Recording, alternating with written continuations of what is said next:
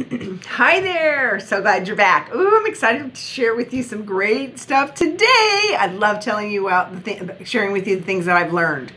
And today, what are we going to talk about? Today we're going to talk about the next sequential step to building, an online business and lead generating that keeps on giving and giving and giving, right? Because there is a process and there are some steps that when you follow them, make this so much easier. And when you put them into place and you get used to doing them, then you are constantly having leads come into your inbox, which are absolutely fantastic. Who doesn't love that, right?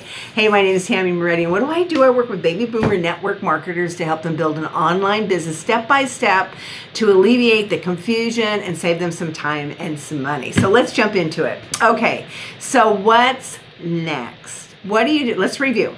So figuring out who you are, what is important to you, what you value most, your hobbies, interests, and things of that nature. Number one. Number two, finding some Facebook groups that also have the same kind of interests that you have as well, and joining those groups and starting getting involved in the conversation.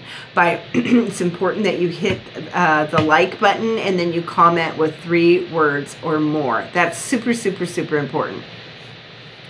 So what do you do next? Next, you write out your sales process, right? So if you've been in network marketing for a while or you're a newbie, you know, or you don't even have to be in network marketing. You've been in business, you can even work for somebody. You know the sales process. You start here with your client, and then there's a step, and then another step, and another step, and another step that typically is recommended to you by the company. If you're in network marketing, you're being taught this by your upline. Hopefully you have a back office that also teaches you these strategies and things, and the sales process to get your client from point A to actually making a purchase. You want to know that sales process. And if you don't know it, you can't rattle it off, that's totally a-okay, but you want to write it out, because as you're building this lead funnel online, the sales process is something that you're going to be referring back to time and time and time again, because a lot of the action steps that you're going to be taking are very, very similar, just on a digital platform.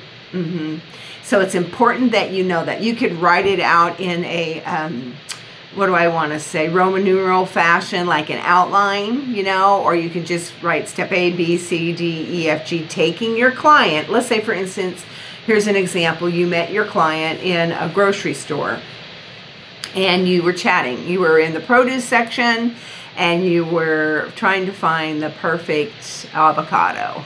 Live in California, by the way, right? And you were talking about that. Next thing you know, you were able to take the conversation to the business, the service, or the product that you represent, offer, sell, right? It was a natural segue. She responded with, yeah, that sounds good, and gave you her contact information.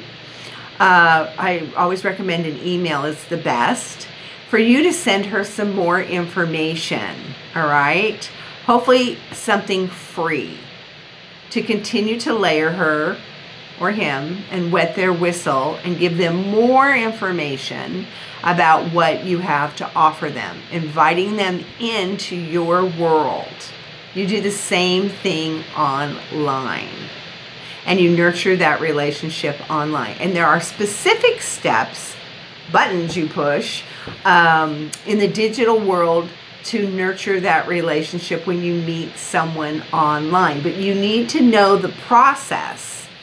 We absolutely need to know the process that we want to, the journey, the process that we want to take our ideal client on to get them to the next step, to get them to say yes to your offer. So I'm the queen of winging it. I have done it on multiple occasions and had a lot of success doing that. But I have found as I've gotten busier and I have had more people to talk to, that having a system really has alleviated a lot of the stress and given me more confidence. And I hope that is the case for you as well. It's easy to talk about something when you know what you're going to talk about. And then it even gets easier to talk about that something when it's second nature to you because you've talked about it so many times. Well, the sales process is exactly the same thing. When you know the sales process, the step-by-step roadmap that you want your client, your ideal client, to take, when you know that like the back of your hand, engaging with them is so much easier. So this next step is for you to write that sales process down. And I'm a firm believer in pen to paper because I really believe that that helps solidify things. In addition to that, once you have it on pen to paper, you can read it out loud. Read it out loud. I'm going to say that one more time. Read it out loud so you can hear it. And so many times when I've written things down and then I said it looked great and I thought it was perfect and everything, and then I read it out loud and I'm like, oh, wait a minute, it didn't flow, or I said the wrong thing, or I had the wrong thing in the right thing in the wrong place, that kind of thing. So pen to paper, then reading it out loud is my recommendation.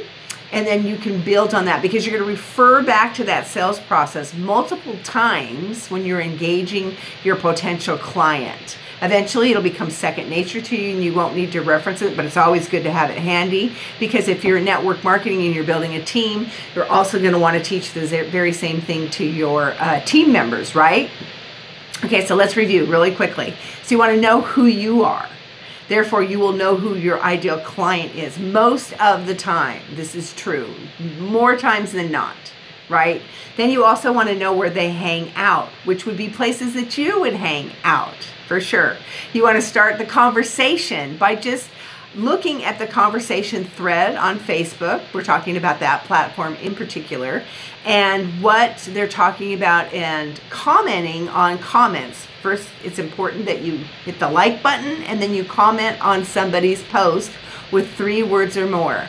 Facebook loves that, absolutely loves that, okay? And that's something you want to do regularly, maybe Monday, Wednesday, Friday, maybe just one time a week, every Monday at noon. However, it's like doing business in person. The more often you're talking to people, the quicker you're going to build your business. The good news is online is you don't have to get out of the house. You can do all of this in the comfort of your own home, right? But I do recommend that you get out of the house as well. There is that for sure. We spend enough time in the house. And then knowing your sales process, so you know the step-by-step process, what you're going to be referring to take your client to the part where they get to make a decision if they want to participate with you, and what you have to offer them is something that they're interested in. And there's a whole bunch more of things that you already know that are part of each one of those steps, which I'm going to be elaborating on. I'm going to be putting together a free boot camp. And I'm going to be taking a deep dive on each one of those things. I've got a couple more things that I'm going to share with you. So I hope you join me next week at the same time, about 12 o'clock. If you're a network marketer, you have a team, or if not, and you found value from this video, I really would like to encourage you to copy the link or hit the share button and share it to your page, to your team's page. And like I said, hit the like button, subscribe to my channel. Leave a comment. Let me know where you're from, or if you have questions. I'd love to answer your questions. I read all the comments, and just have some fun with this. I'm excited to hear about your results, and my hope for you is, with the information that I'm imparting to you, is that you start getting more comfortable moving from the one-on-one business model to the online space, because it is unlimited, but it takes a little bit of practice, like anything else does, to become familiar with the terms, how to operate, and to build your confidence. Like anything else, it's no different, absolutely no different. And remember, that you have lived a few decades, baby boomers, and you do know what you're doing, and you have done hard things, and you are still here, and you are still standing, right? So I'm looking forward to seeing you again next week. I'm in Yellowstone. I'm in Yosemite right now with my girlfriends, backpacking and having a ball. So I'll be sharing some more info and pictures, hopefully, with you on my Facebook page. Looking forward to connecting with you again next week. God bless you.